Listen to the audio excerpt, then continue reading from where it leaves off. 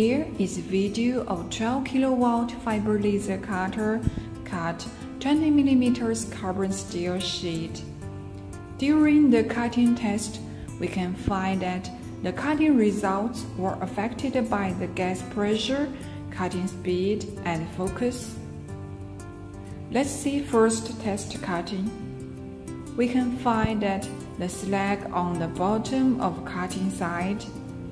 This may caused by faster speed or higher focus. Then we lower the speed or lower the focus. Let me explain. If the cutting speed is too fast, then the laser beam may not have enough time to melt the metal completely, and the sheet may not be cut through. This is especially true for thicker sheets. To avoid this problem, you should slow down the cutting speed. This will give the melted metal more time to cool and solidify, and the sheet will be more likely to be cut through.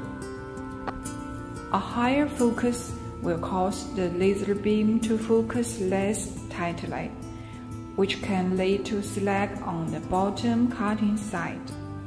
This is because the laser beam will not be able to melt the metal as efficiently, and some of the melted metal will be left behind as slag. To avoid slag on the bottom cutting side, you should use a lower focus. This will allow the laser beam to focus more tightly, and the melted metal will be more likely to be melted completely. Now, let's check the second cutting result. You can find that the cutting edge is rougher. This is because the higher gas pressure blew away the melted metal, leaving a rough surface. To improve the cutting result, we should lower the gas pressure. 这个没有，这个面很好。这个是气压高，所以要降，然后这个气压还是有一点点高，再往下降。然后这个是焦点高了，它在底部有多大？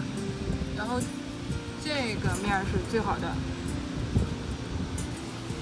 掉。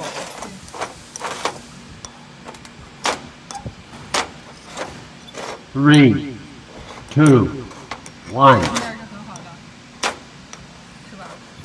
但是它这个没掉是啥？因为很小。是速度问题。速度快了。